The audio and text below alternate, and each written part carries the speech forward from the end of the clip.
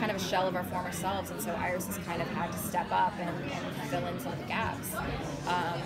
You know, at the end of season 3, Barry said to Iris, keep moving, keep running, keep going.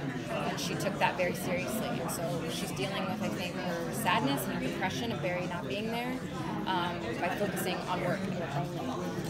And so she's a very different Iris than we've seen in the past. She's a little hardened, a little more like a general. Yeah, she's going to protect the city, and she's going to do what she's got to do. And it's a way of her like not focusing on Barry not being there.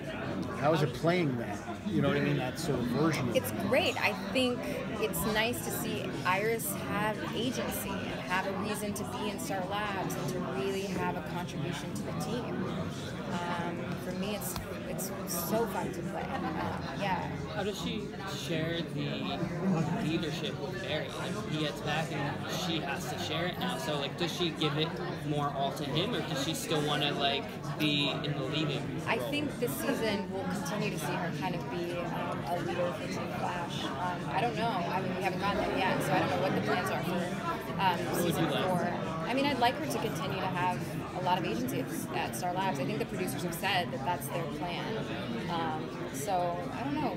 We'll see. I think Barry will be more focused, like, on the ground, doing work on the ground, and Iris will be more focused, like, more of like a coach of a team in Star Labs. Does that mean that she's put, like, her earlier career behind her to focus on this, or is there still a struggle between the two? I think it's safe to say for now that the reporter side of Iris is kind of on the back burner. She's still a reporter, but where we focus our show is her work at Star Labs. Where do you want to see her go? I mean, you know, the character. Where would you like to see this character go? It's hard to say because I've always wanted to see her as a reporter. It's kind of iconically what she's known for. I don't think we've ever been able to figure out a way to work that into our show and our formula on the show.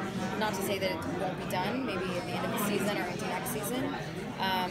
But I think, however it looks, whether she's at Picture News or wherever, I've just always wanted to see Iris have the agency, be a big contributor to the team, and we're finally getting that. So I'm happy with where she's headed.